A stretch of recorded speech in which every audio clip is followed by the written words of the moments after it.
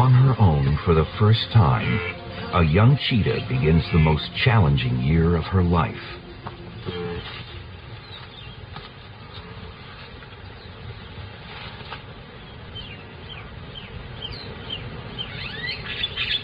Starting with breakfast.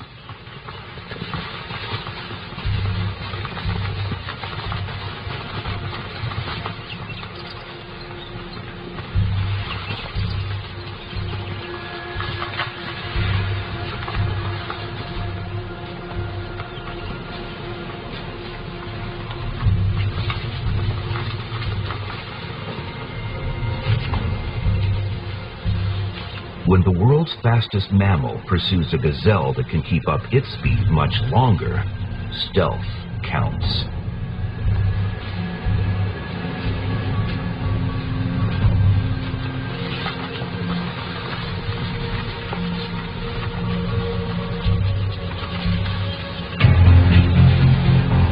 Then it's 0 to 95 in 3 seconds.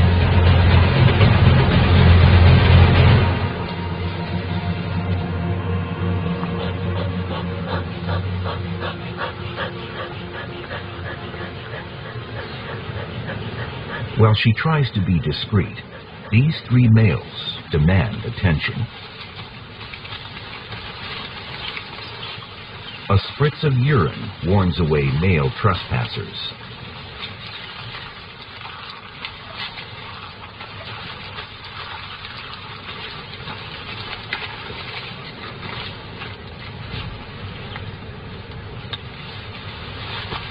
And it shows the ladies who rules this territory.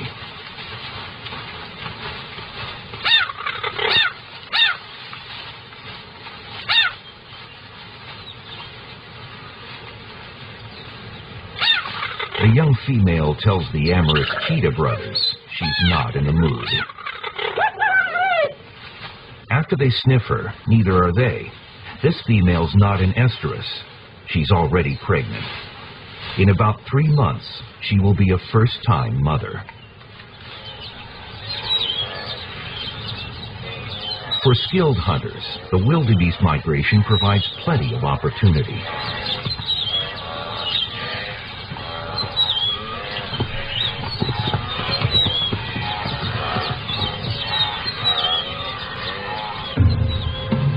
The brothers stroll their 100 square kilometer territory like they own the place. Hunting together gives them an advantage the lone pregnant female doesn't have.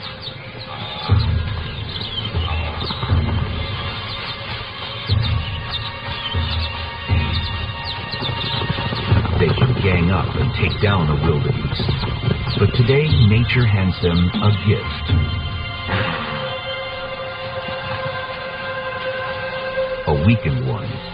The brothers get treated to lunch while the female goes hungry.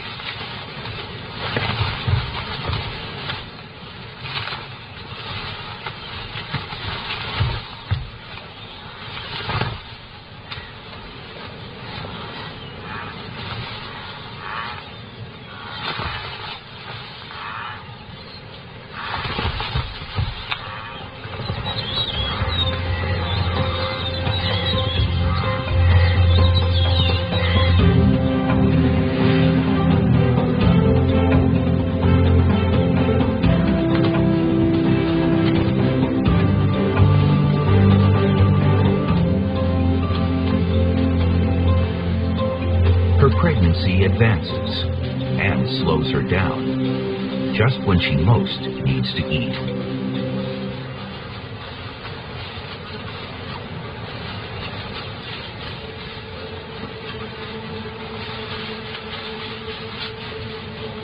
She'll have to settle for easier prey.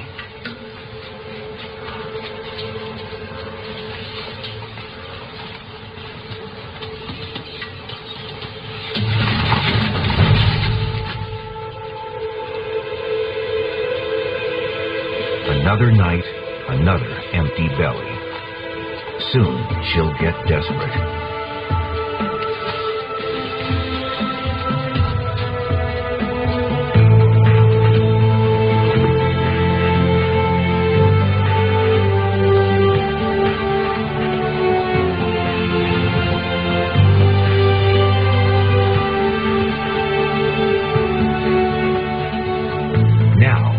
what's more important, find a safe place to sleep.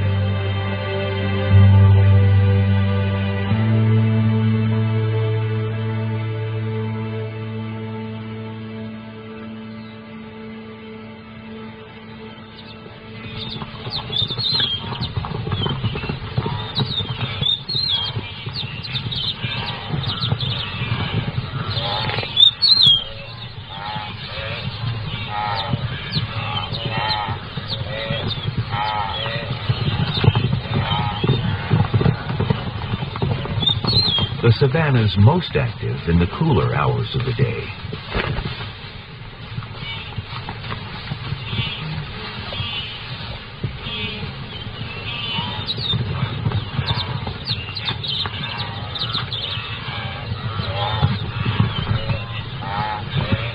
But during the night, a calf lost its mother.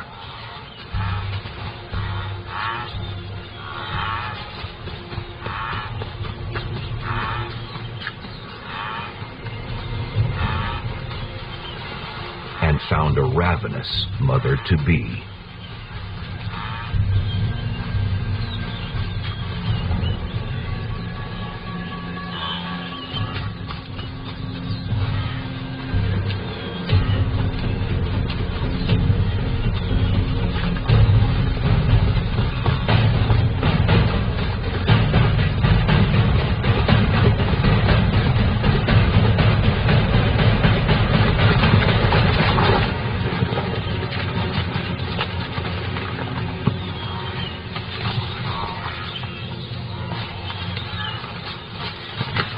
She'll enjoy her hard-won meal in private, so stronger predators won't steal it.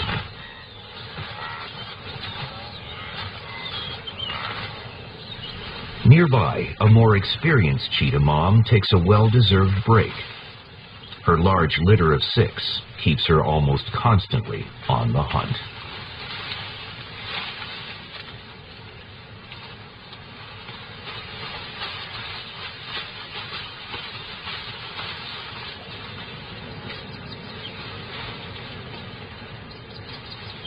Females have no fixed territories. They follow the food and try to stay out of each other's way.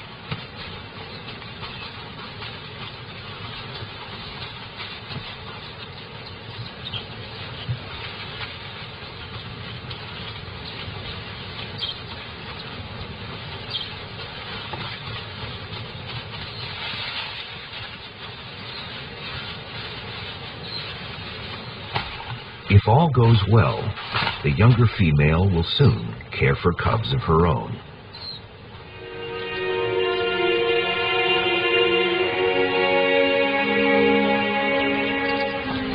A few weeks pass, and the savannah welcomes a new generation.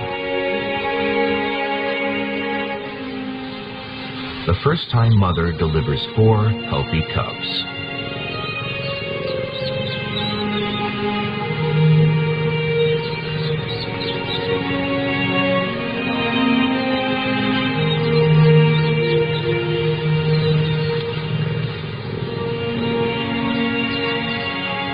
She'll keep them hidden up to 8 weeks. For now, their world is all teats and tongue baths. Life in the lair will never be easier.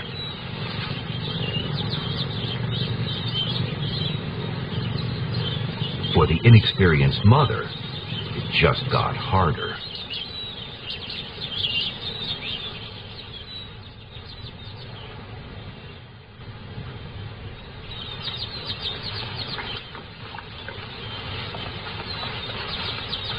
In this season of birth, the mother cheetah doesn't need to leave her cubs vulnerable for long.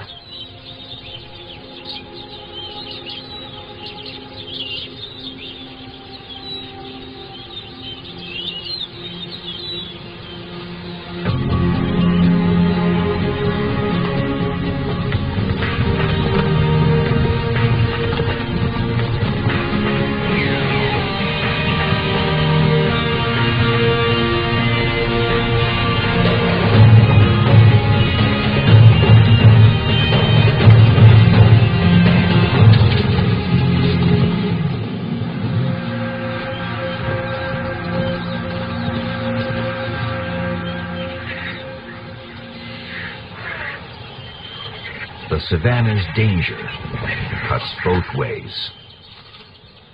The older cheetah mother couldn't protect her cubs.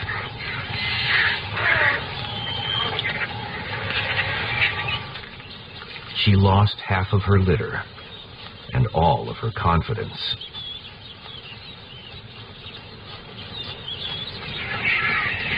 Even the vultures terrify her because they can attract more predators to the carcass and to her surviving babies.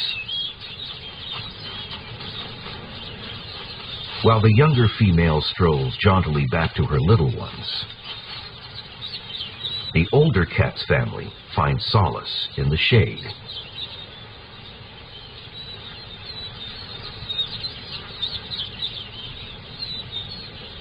But both mothers are in for a nasty surprise.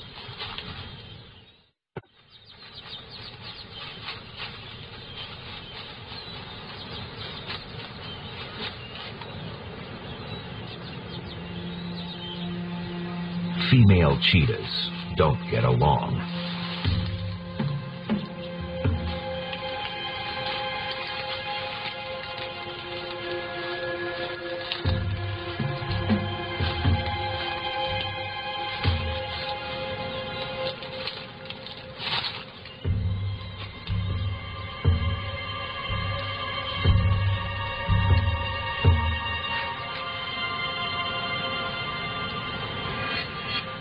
A fight can be fatal.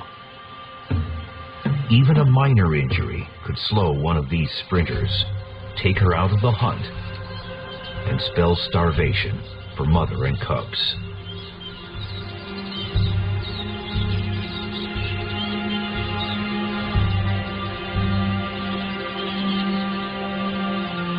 Everything rests on the next move.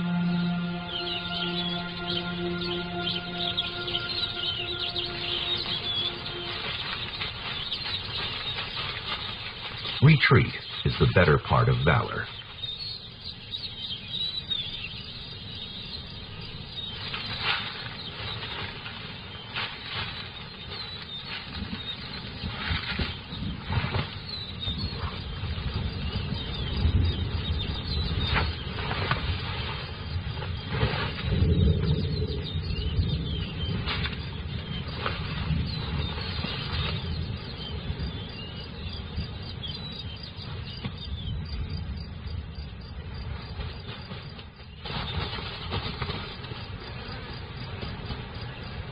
With lionesses, it's another story.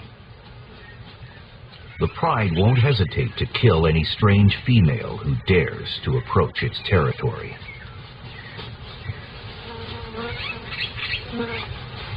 So a solitary mother and her cubs can never stay anywhere for long.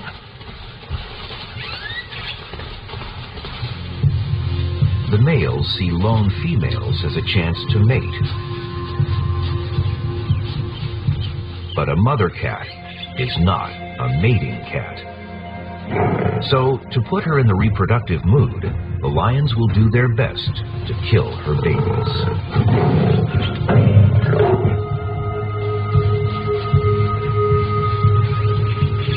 The lioness will do her best to stop them.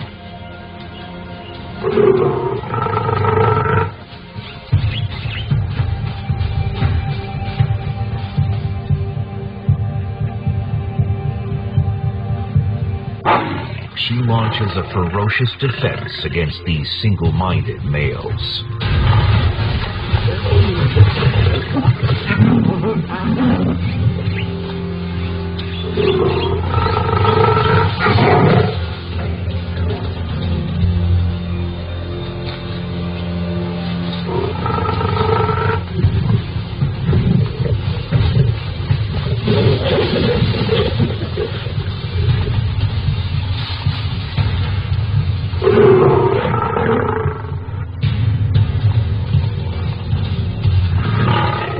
She's outnumbered. While one distracts her,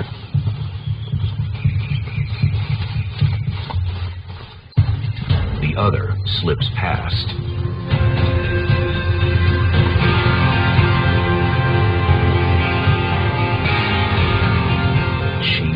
exhausted.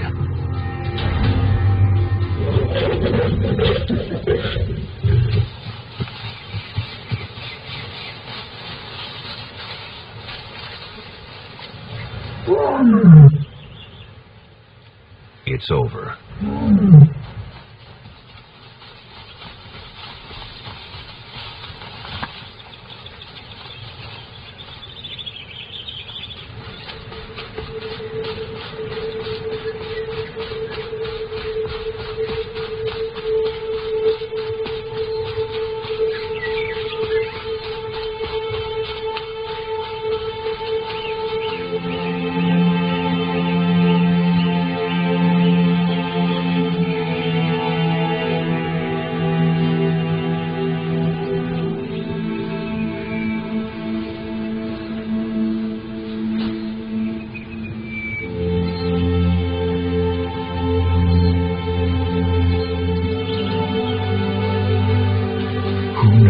How many cubs she has lost already.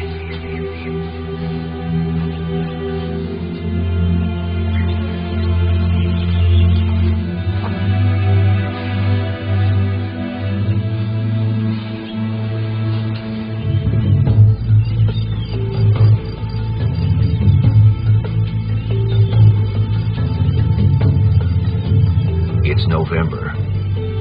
The rain falls harder than usual.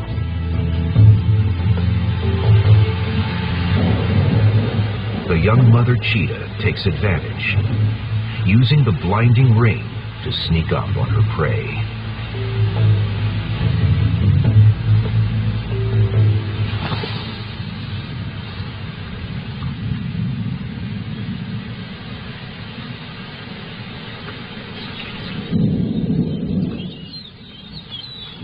The young mother reassures her soggy cubs.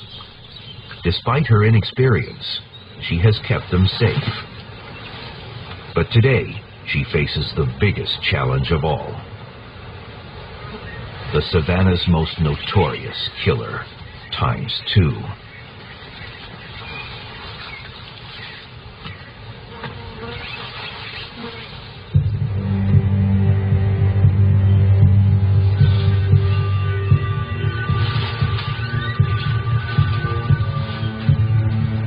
The pair of lions spots the young cheetah mother. She can't let them find her cubs. She could lose them all.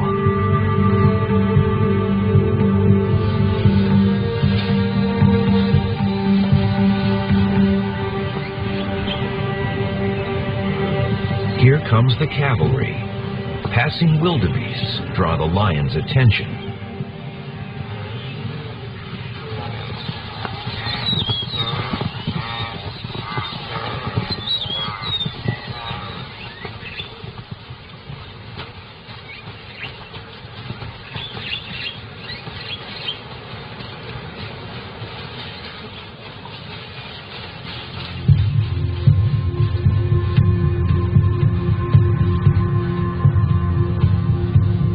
Two break away from the herd and steer toward the scrub, leaving themselves ripe for ambush, and revealing the older cheetah mother's hiding place, where she stashed her 3 surviving cubs.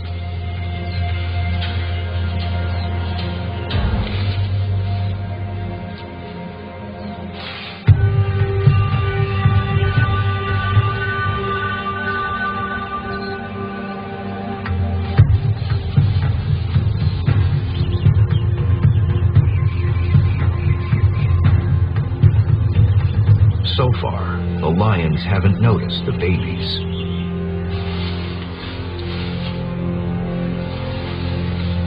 She must try to drive the lions off before they do. Too late. The lions catch the scent of the cubs and forget the wildebeest.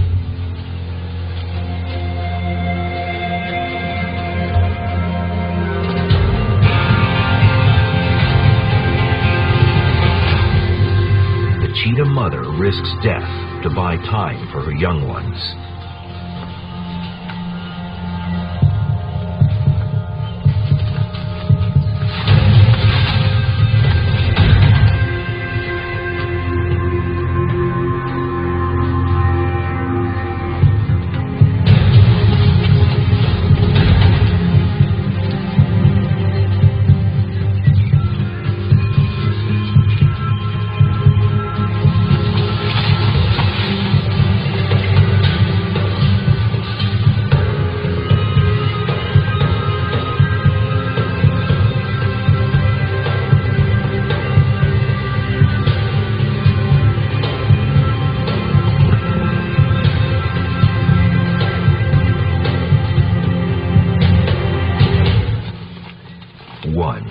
doesn't make it.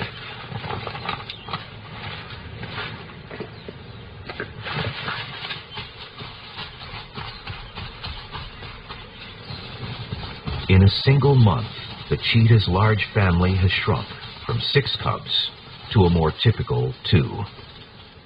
She leaves to find a safe shelter, though the savannah gives no guarantees. The instant the other cats leave, the younger female also moves her cubs to a new hideout.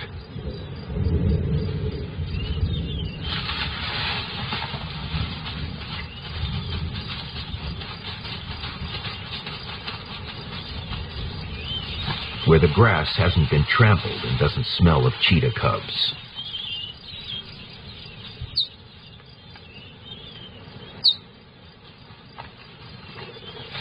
She'll move them many times over the next 2 months until they can follow her on their own. Each move risks discovery, but overstaying is risky too.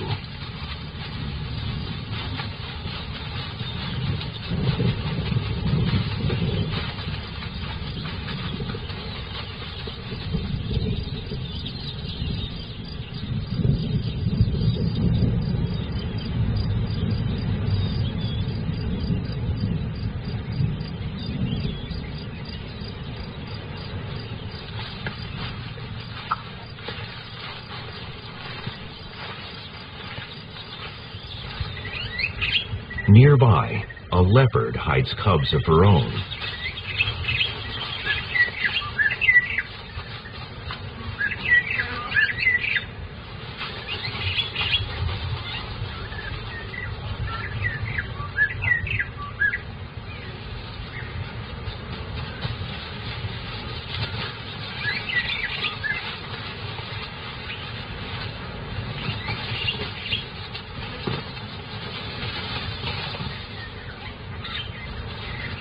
They're old enough to practice hunting Mom's leftovers.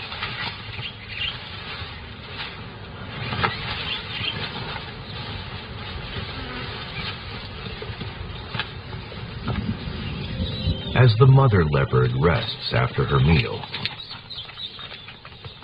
the little ones practice climbing, excited by the smell of her kill.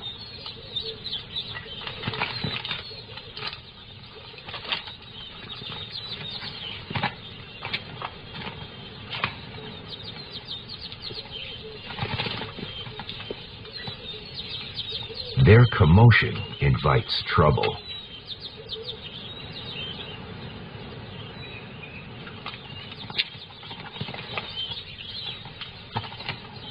And here it comes, the nomadic lioness. She lost her last cub.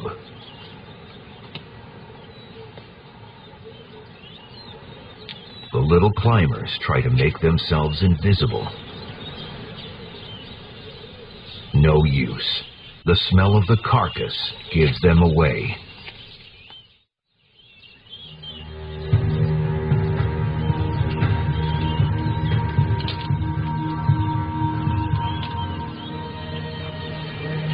The lioness isn't sure what she's found yet.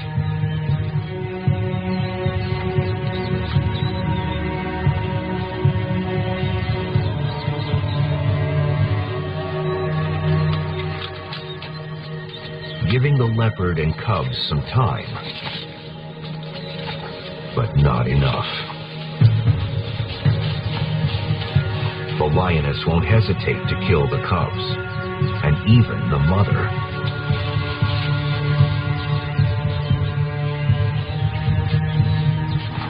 Not today. Their camouflage lets them vanish into the bushes.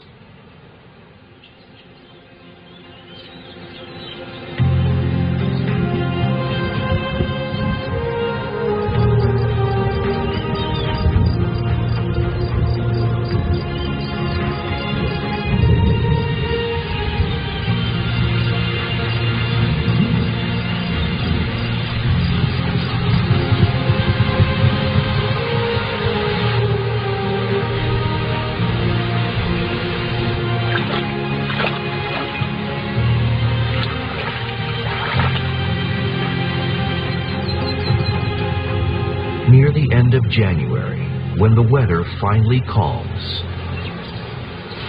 The grass shoots up to nearly a meter tall.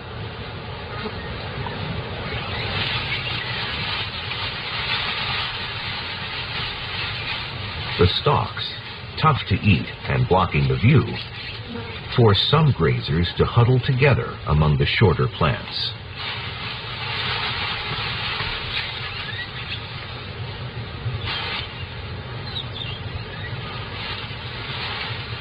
The dense growth also makes life difficult for the cheetah mother and her 4 hungry cubs.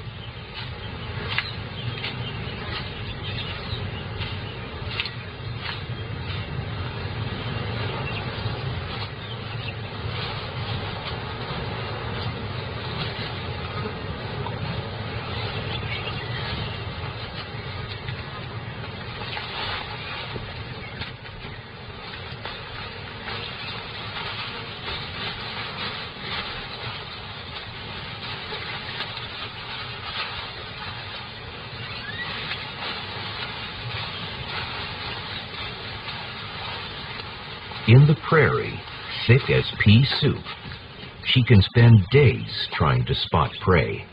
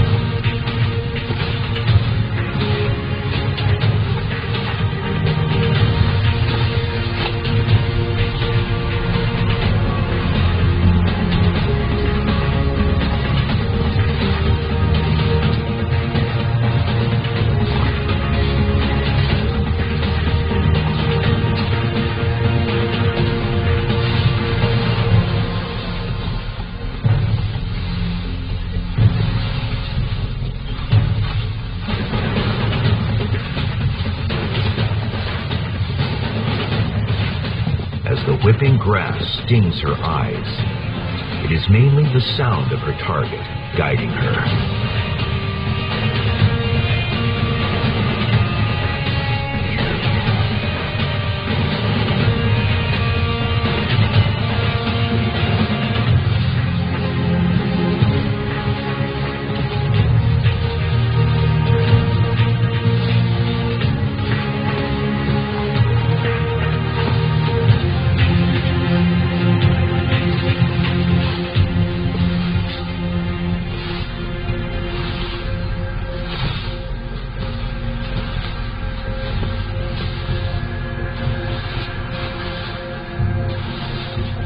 Run herself to exhaustion, with nothing to show for it.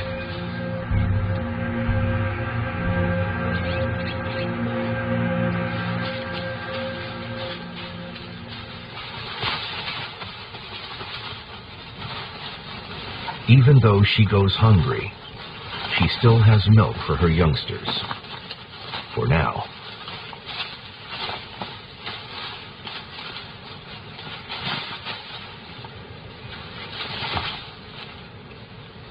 If they stay here, they'll starve.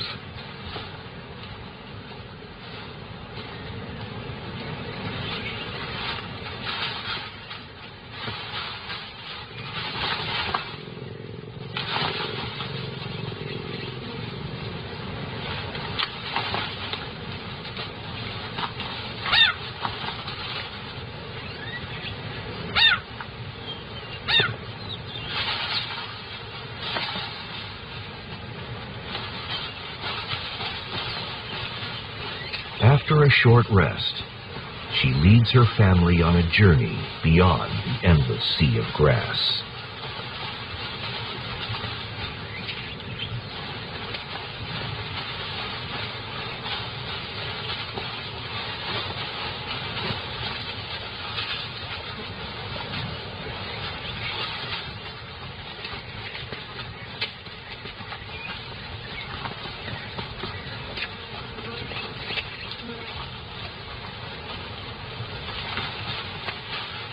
The cubs eagerly begin their adventure, but the fun doesn't last.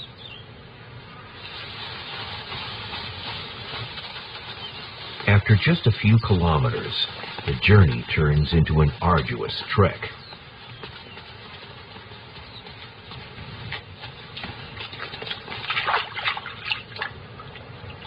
The exhausted cubs, not used to drinking water, get to try something new.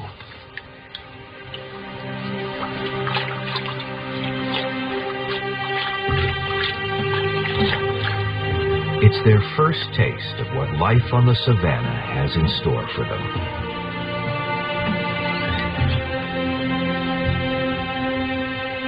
It won't always be this sweet.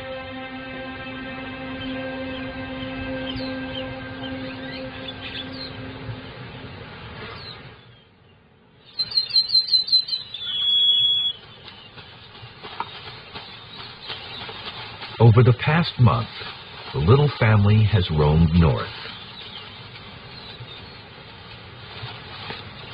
Only 3 cubs have made it this far, 2 sisters and a brother.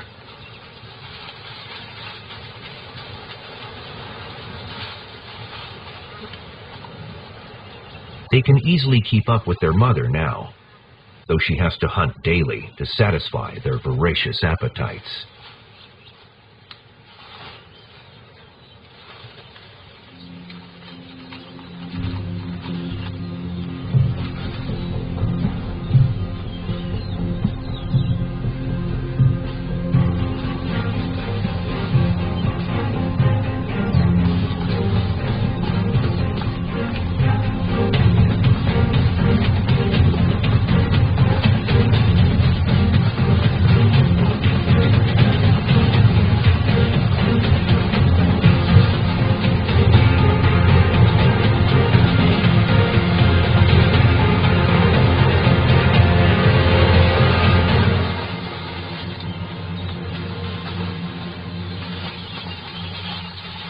The terrain suits her.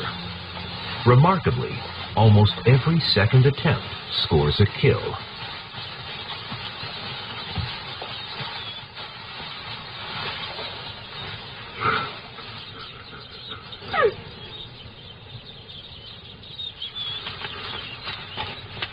Her cubs thrive.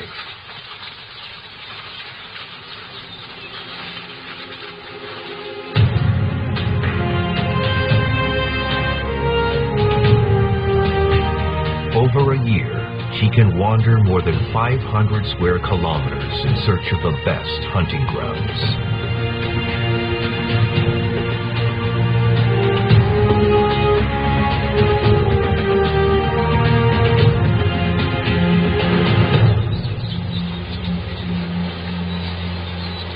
Just shy of their first birthday, the 3 cubs have shed their baby fuzz, but not their inexperience. They don't know what to make of the rushing Mara River. Unless she has to, even their mother won't try to cross the fast-flowing water.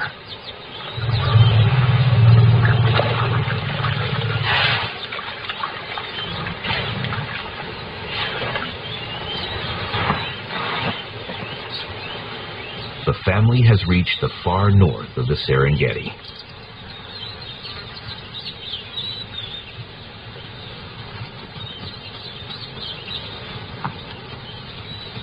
Soon the youngsters will have to fend for themselves. To prepare them, Mother supervises their hunt.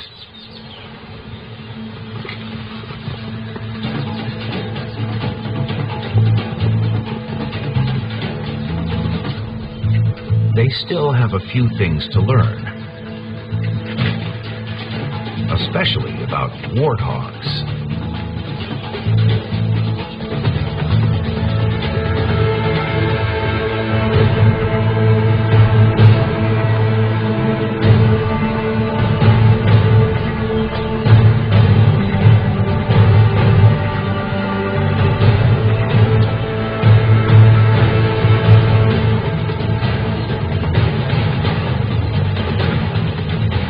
Mainly to beware their temper.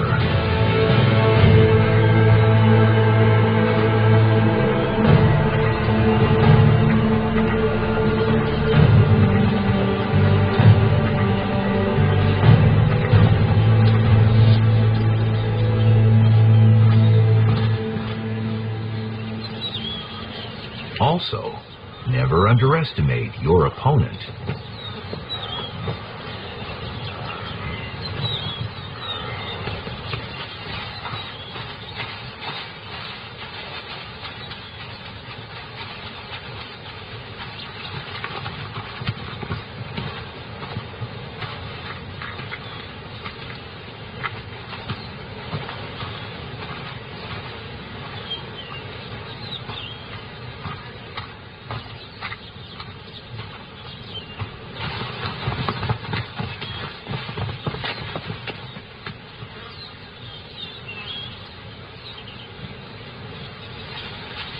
These two more experienced males patrol this territory, and they know how to satisfy a craving for poultry.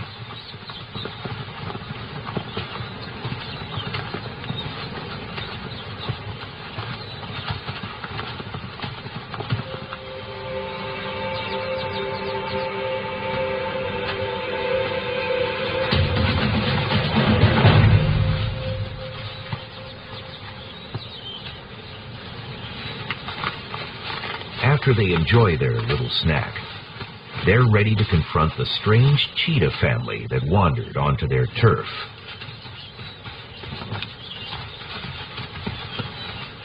Any trespassers are of great interest to them.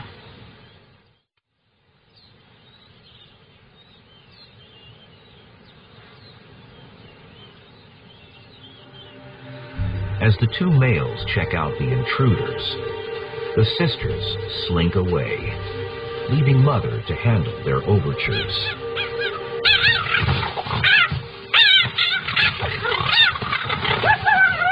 They stop long enough to chase off the young male.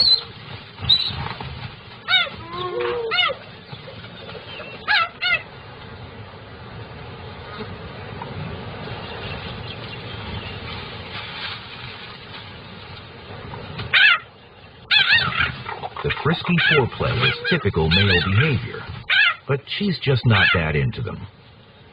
And won't be until her cubs are a bit older.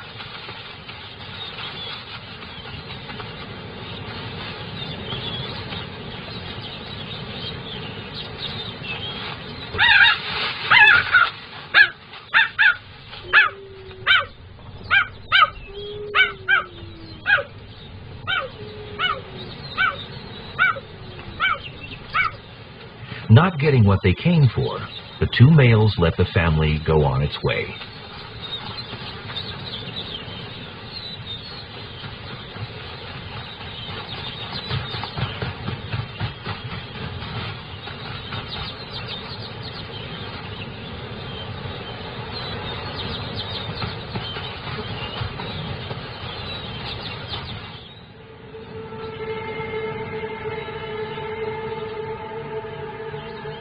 It's almost graduation day, but only if they pass their finals.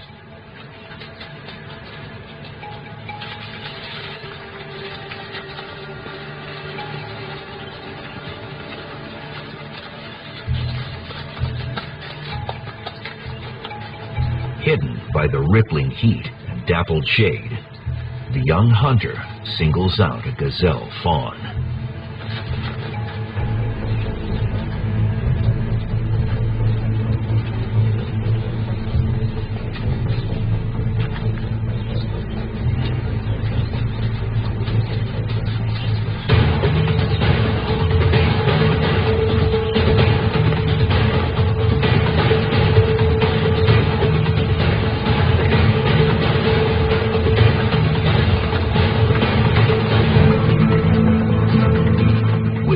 claw-like claws and a rudder tail, the cat turns on a dime. The siblings join the fray. Mom follows, but she doesn't interfere.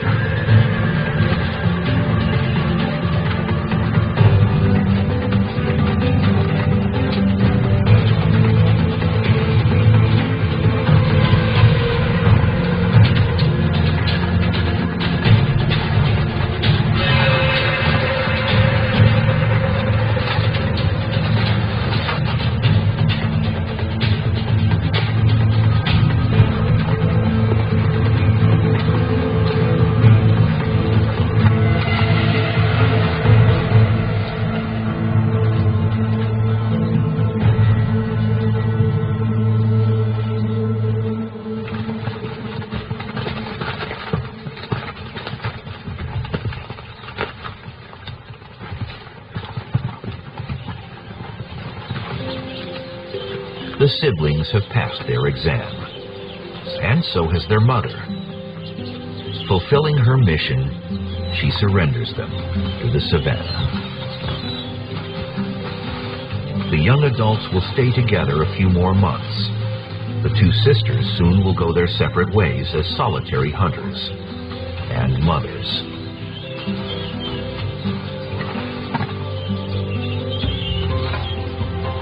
Their brother will team up with another male to conquer a territory of his own.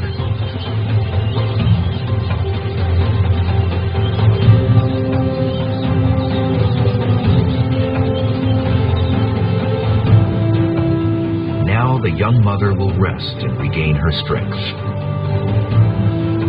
She won't stay solitary for long. Soon the cycle will start again, with new challenges for the devoted and experienced. Equal numbers, males to females. A tumbling mess of small bodies born roughly the same time in a pride, courtesy of the magic of the synchronicity of their mothers' body cycles. Their nurseries of almost same-aged cubs and equal genders make for a very social upbringing.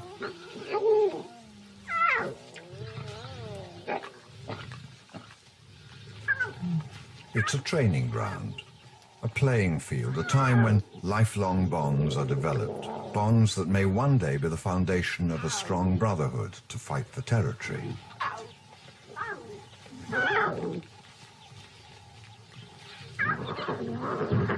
For now, soft mouths bite and gentle paws slap out.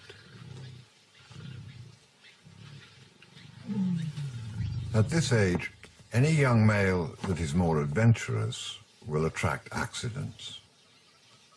A heavy rock may be an innocent toy, but dropping on his tender paw and this young male might just become an early victim.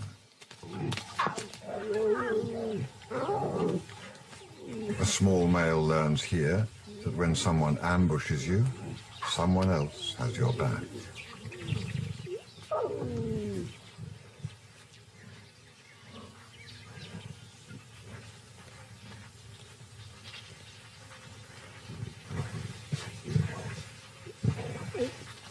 Soft fur protects them from needle-sharp teeth. The nursery system works. Cubs are seldom much more than a few months different in size, so older cubs can't do too much damage.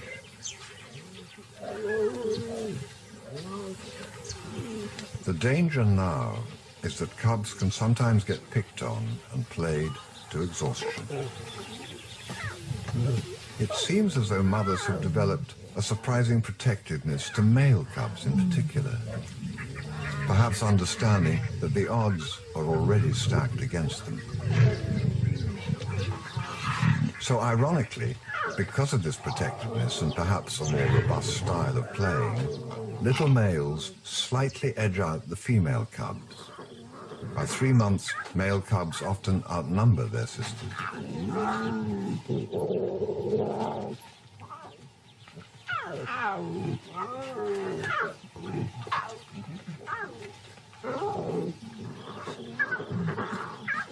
It's a male aggression, that can well up inside of them at any moment, at any age.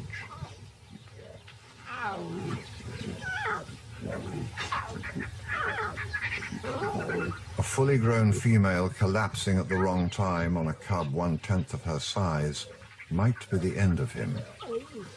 Being a cub is always a risky business. If there is a loner looking out at the horizon, it's probably a young male looking to his future. Will he be number 1 or number 7? A survivor or a lost nomad? Across the grassland, across whole countries, this outcast is a perfect example of why most cubs are born at roughly the same time in a pride. If you're a single child, you get a lot of attention, perhaps even better training, but when it's time to leave, you leave alone. This young male in the Okavango Delta in Botswana has challenges mounting up every day. His genetic job now is to survive and carry his father's genes to another kingdom, to conquer it for them by spreading their bloodline. But this vast, wet wilderness will swallow up a solitary, inexperienced hunter, a young male that every resident lion wants dead. His only escape is to live on the fringes of territories now. He'll work a no-man's land between his old family's range and the next, hoping to stay silent, undetected. The pride males are alert to prey and interlopers.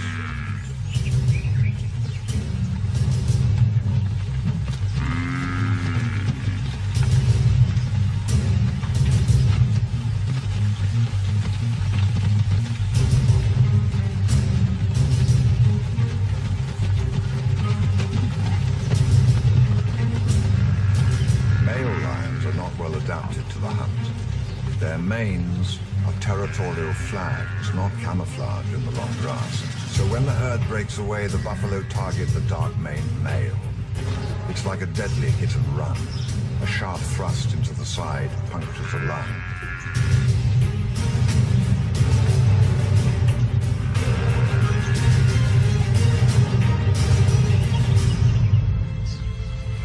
For this male, it is over.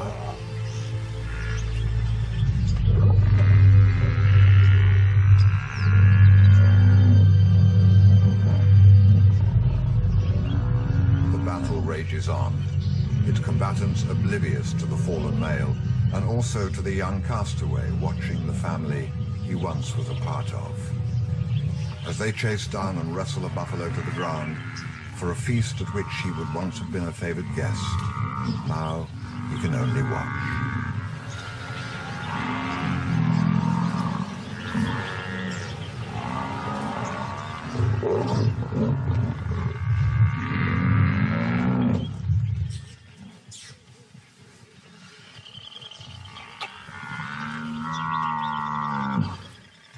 The surviving male is now the only master.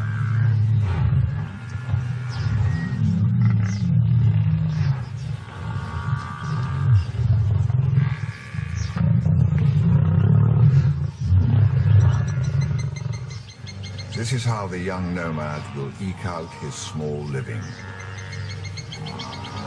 He will wait for the family to cause chaos and for them to become too engaged in their own more immediate business to take notice of him. The water has always been an uncomfortable place for him. All cats tackle the dark waters with caution. Crocodiles use it as their hunting ground.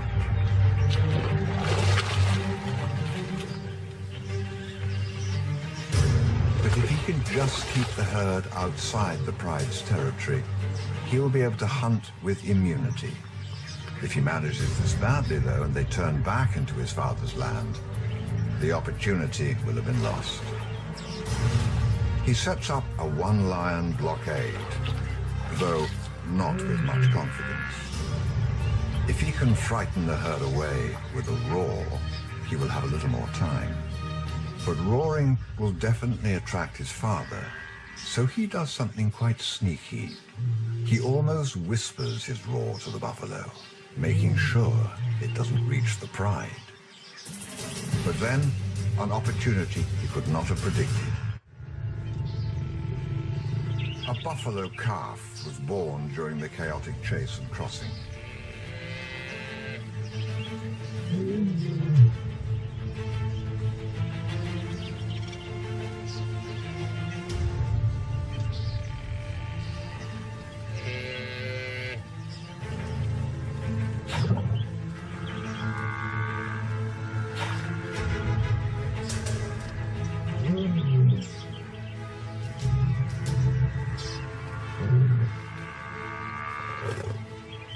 The calf is growing stronger by the second, but if he pushes in fast now, the pride may notice the disturbance and come over. If he waits, the newborn might stand up and disappear among the protected legs of the herd. It's a tightrope of risk and reward.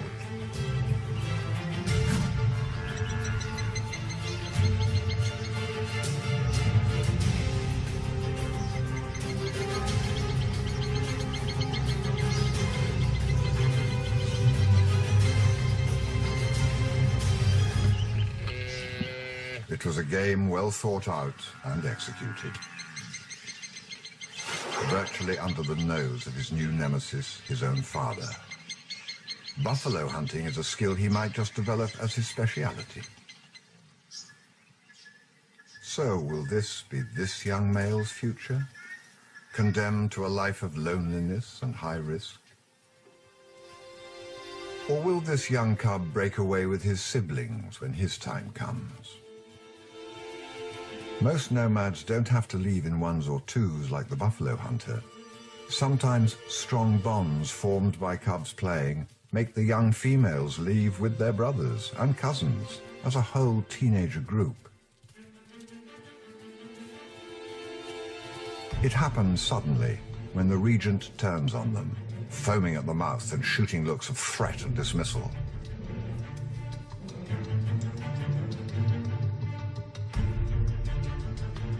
But as they show the first signs of adolescent rebellion, he won't tolerate them in his territory one more day.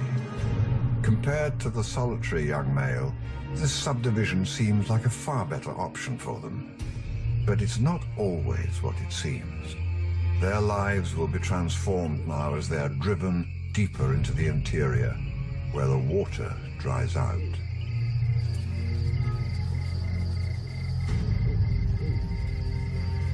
Lions lose condition fast. Ironically, their strength in numbers is now their weakness. Further from the water, prey is scarce. A fully grown impala antelope lasts under 12 seconds and is devoured so fast that any latecomer gets nothing at all.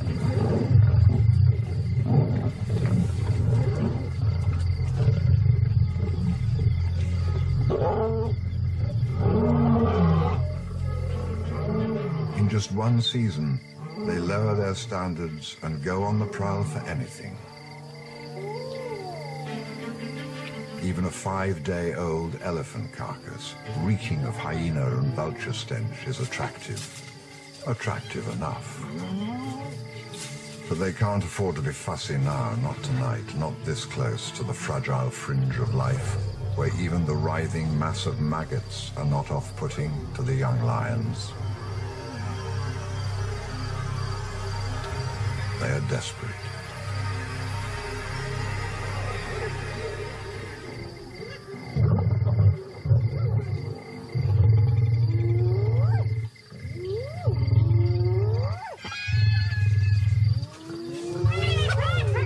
It's a token defense, a feeble attempt at dominating the carcass, and just a game for the lions. The meat is too far gone, rotten beyond the stage that even these wanderers can tolerate.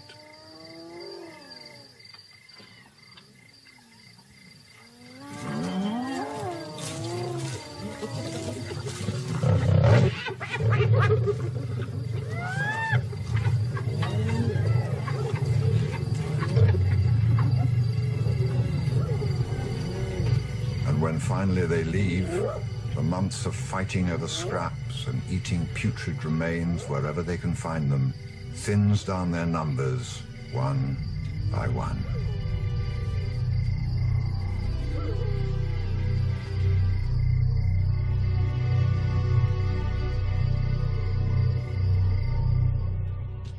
Day after day, they weave their way through life into ever-increasingly dry country. Fate cast these youngsters out at just the wrong time of the year for them, into the dry season when the searing heat drains the last moisture from their bodies.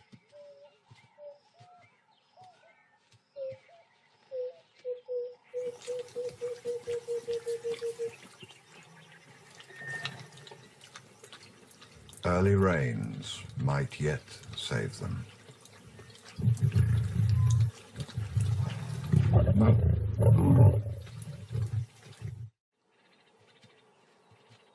Of the original 12 nomads in this group, only 3 will make it through the first season.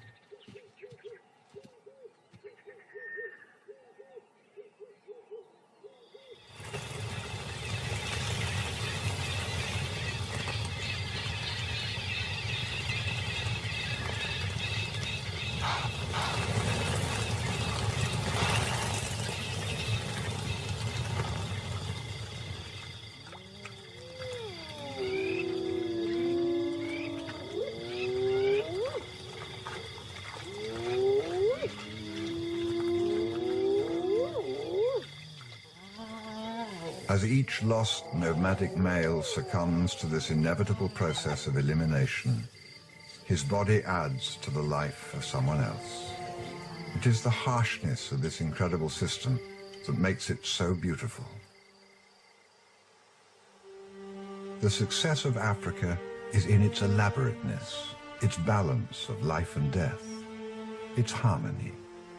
For every dark shadow, there is a shaft of light, a prize for those who want to reach for it. Of all the stages of males' lives, this nomadic phase is the one that most determines their fate. Those lost wanderers that make it out of the wilderness will be hardened and beaten, but alive, the ultimate survivors ready to rule. And which will he be? A lost loner or a nomad in a group whose success seemed assured, but became victims to competition? This system of expulsion seems unfair, and even an instinct that works against their own survival, against the future of all lions. Some prides, like this one that lives along a river hundreds of lion territories to the north in East Africa, hold their grown cubs in the family a little longer, perhaps too long. A large female is keeping a secret and no one notices. She's been hunting with the pride at night and sneaking off during the day. Actually, she has 3 secrets, all 10 days old, hidden a good distance from the hunting grounds in the dense bush of a small river. She has given birth to cubs out of sync with her sisters, so she has to be more attentive. She can't add her cubs to a nursery like they all did, and she often has to miss out on the hunt. At this time of the year, zebras and wildebeest are heading south and close to where the cubs are hidden. She must conceal them, and she has to do it alone.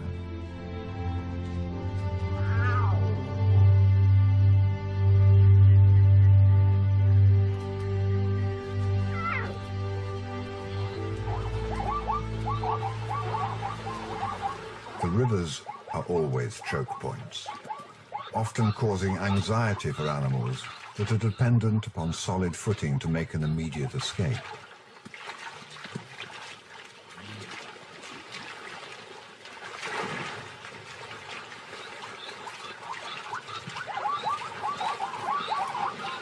Predators know these vulnerabilities and often listen for the splashes of water and frantic calls of their prey as family members get separated and they lose focus on their surroundings.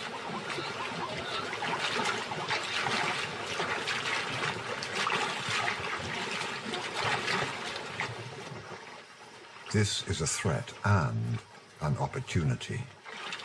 Zebras have sharp hooves and the herds bunch together in the thick bush at these crossings.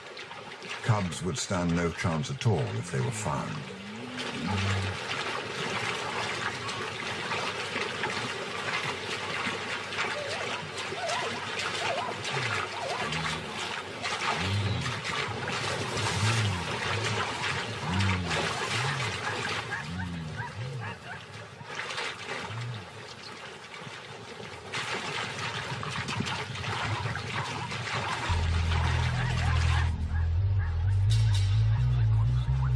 But she missed out on last night's kill, and so she takes a calculated risk as the herd moves away from the den site. She leaves the cubs and follows it into the dusk.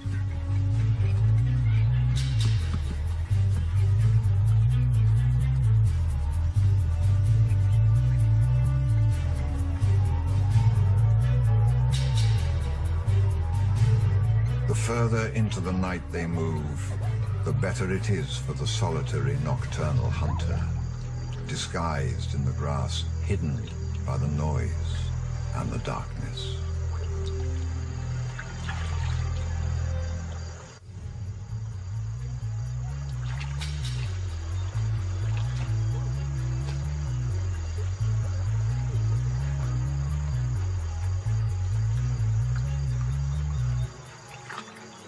The zebras are alert, but at a disadvantage.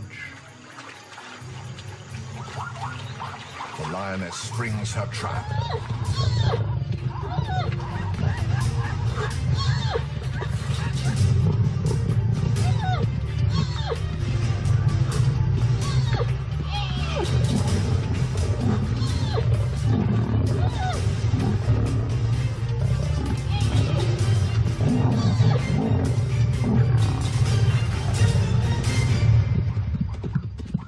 Her near success drives her to follow on and hunt into the herd even further and further over the plains, chasing the zebra, testing their strength.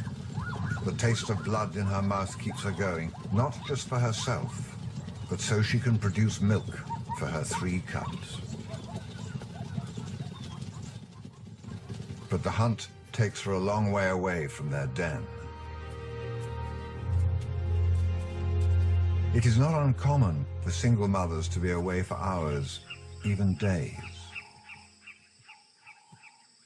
Another solitary nomad is also following the herds. He risks a lot more than just being seen by males. This tactic of living on the fringes of the mosaic of lion territories, weaving a delicate path so as not to attract attention, is working quite well for him. Until now.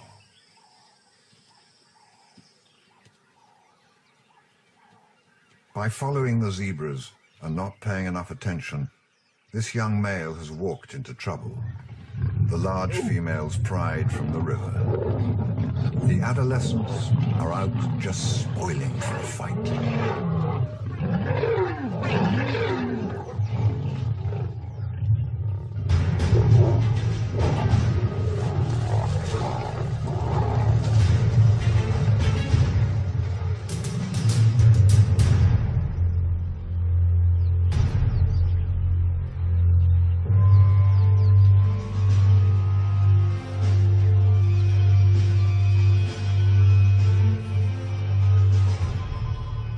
Every lion is a dangerous, well-armed animal.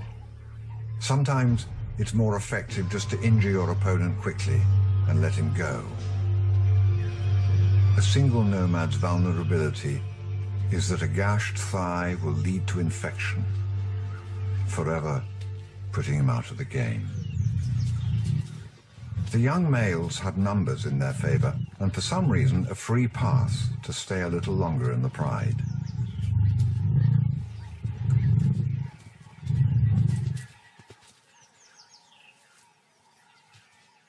Adolescent males are always up to something. The river pride has 7 of them. They spot something in the grass. And they want it.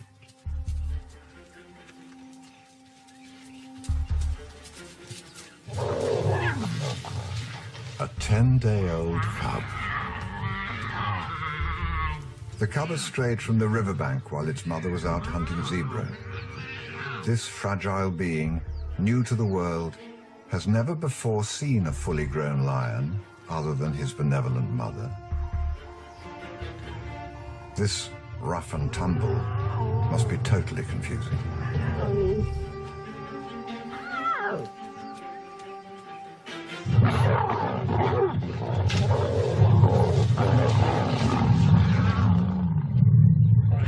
Suddenly, something even stranger happens. One young male, not even the biggest, lashes out at anyone who comes close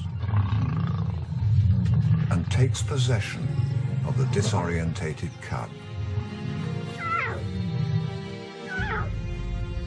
Even though he's years older, he approaches the cub with a soft mouth reminiscent of cubs at play, but with a force that is barely restrained.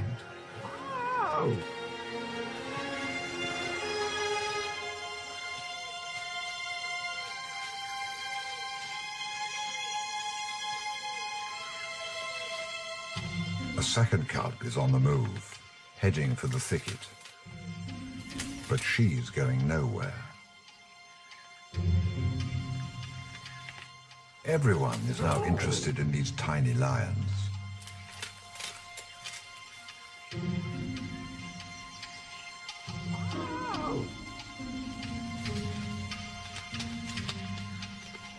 Some instinct tells her she needs to escape now. The mother is on her way home, blissfully unaware.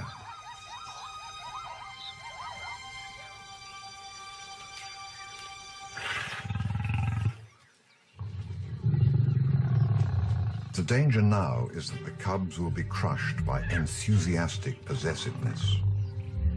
They have a small window of safety. Gentle investigations may risk tiring them out. While the novelty holds, they might still remain safe until their mother returns.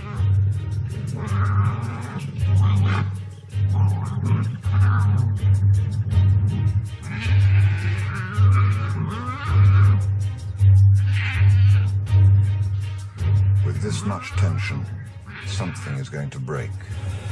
Someone will get hurt.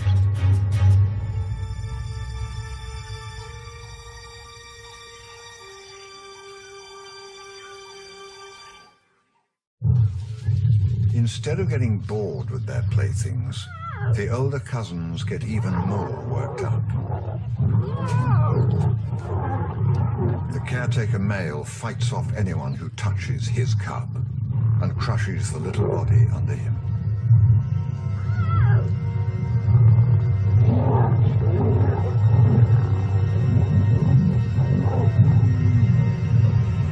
At this stage, the tiny male cub has only one weapon. Attitude. It holds them at bay for now. But every desperate attempt at escape is foiled, and slowly both cubs start taking a beating that will sap their strength.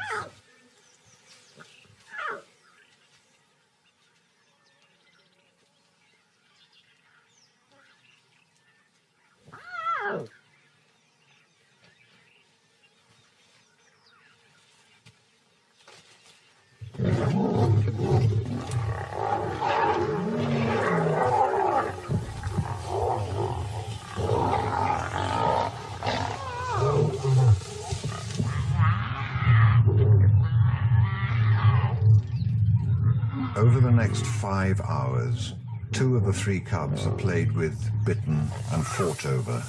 And while the one possessive male keeps trying to rescue one cub for himself, it is getting rougher each time. So far, though, possibly because of a thick winter coat of fur, The sharp teeth and claws of the adolescents hadn't caused any serious damage to the cubs. She's still a long way off. This constant violence will break the back of their spirit and sap their will to continue. The cousins will have committed infanticide. But then fate selects once again. In their determination to escape, the cubs overshoot their original hiding place straight into the river. It's a fortress of thorns, and the steep bank prevents the males from getting to the cubs. But down below, the weakest just manages to hang on without slipping down into the cold water.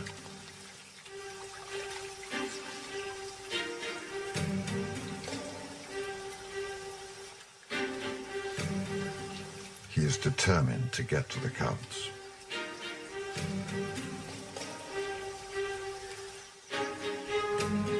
Life hangs by a thread. In this case, a single root or vine that could snap at any moment. Just before stepping on the foliage and breaking that silken vine, the young male hears a commotion. The rest of the lions have discovered the third cub. Whether it's curiosity or possessiveness, he's desperate to get to the third cub and either claim it as his prize or stop the others from claiming it as theirs. In the afternoon, the play turns more serious, darker.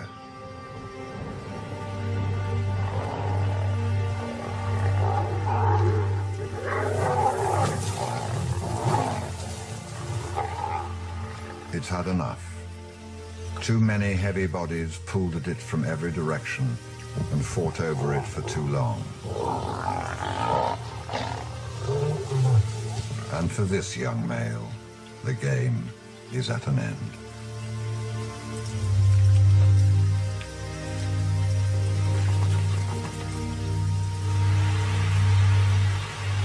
The rain further upstream turns the river cold. It starts to rise, flooding steadily towards the thicket, where the two survivors lie entangled in the undergrowth, already half submerged.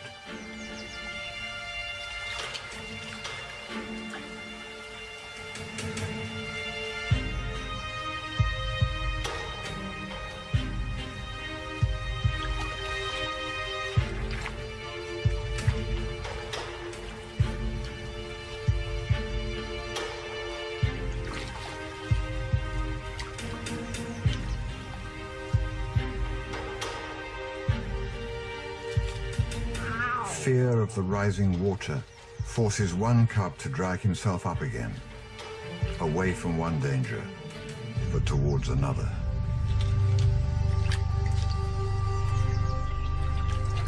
The second cub barely has the strength to move. He clings desperately to twigs and vines, but as he struggles, more of the soil that anchors his precious lifeline is washed away beneath him.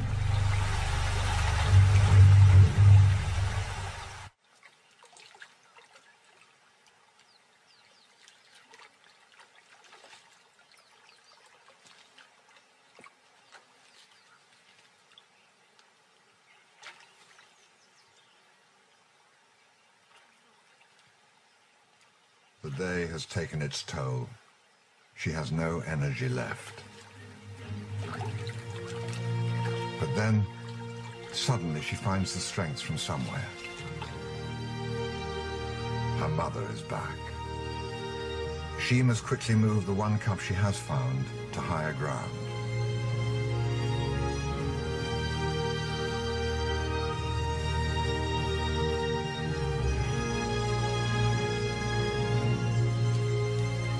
She has saved one cub. Her next instinct is to move it away from the water and hide it from the adolescents.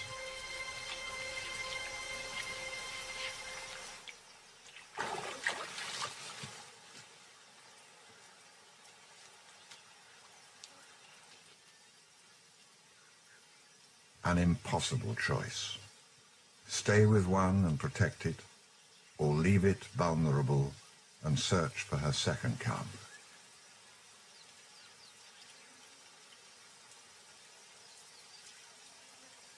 especially while those males cannibalize one of her cubs right in front of her. What conditions make some of these cubs survive and not all of them? All share the same genes, the same experiences. So is it all chance? Perhaps, in this case, it's simply the fact that the mother won't give up on a single one of them while there is still hope. This time, she's rescued 2 of her cubs and managed the impossible.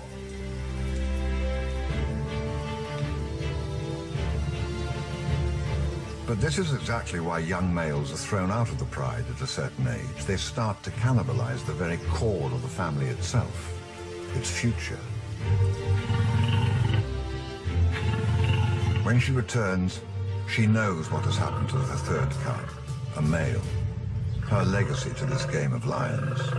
She can smell how his story ended. But as she approaches, growling her anger, her loss, her displeasure, she sends a more defining message, that the 7 adolescents' time as family members is over.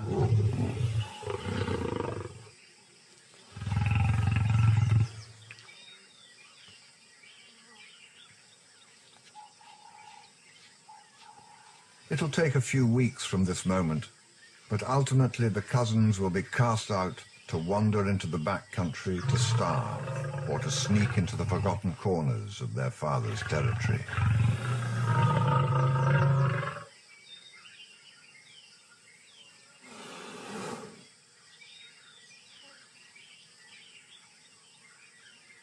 Only one of these 7 males will make it to adulthood.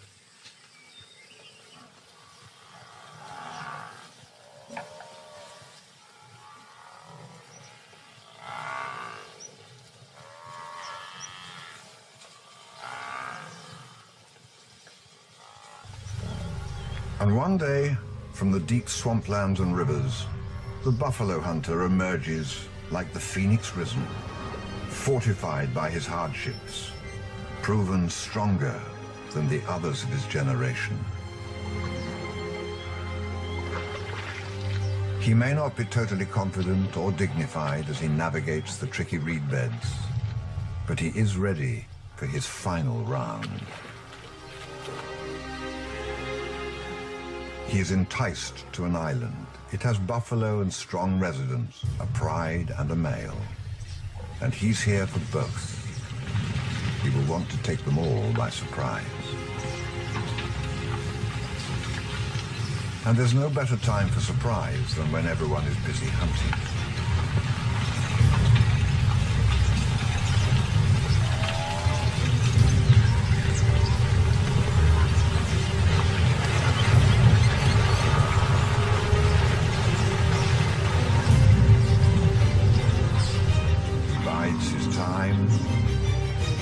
And attacks.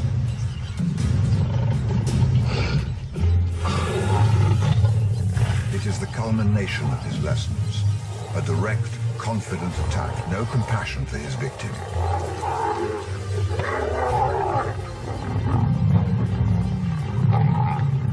Draw first blood and draw it fast. Hit hard and step back. His first order of business is to slay or fight any lion he sees, male or female. It defines his intention, it states his dominance. He is here to win. This is the game of kings, the game of lions, the game that has made them icons of Africa, fearsome symbols of nobility and power for millions of years. It is what we humans have revered and modeled ourselves on since ancient times.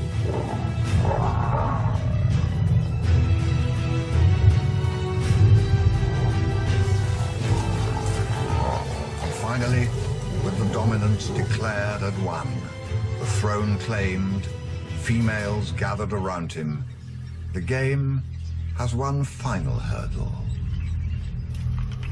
This one does not select the weakest, those destined not to make it, but carefully selects the strongest. The biggest. The best. Of the 20,000 lions left in the wild, less than 3,000 are males that make it this far. Each year, 600 of those battle-weary warriors, survivors of this arduous game of kings, are shot for sport and recreation. Today, we have more statues of lions than we have real lions. Unless we change our values very soon, we'll have only these cold, empty eyes to remind us of how much we have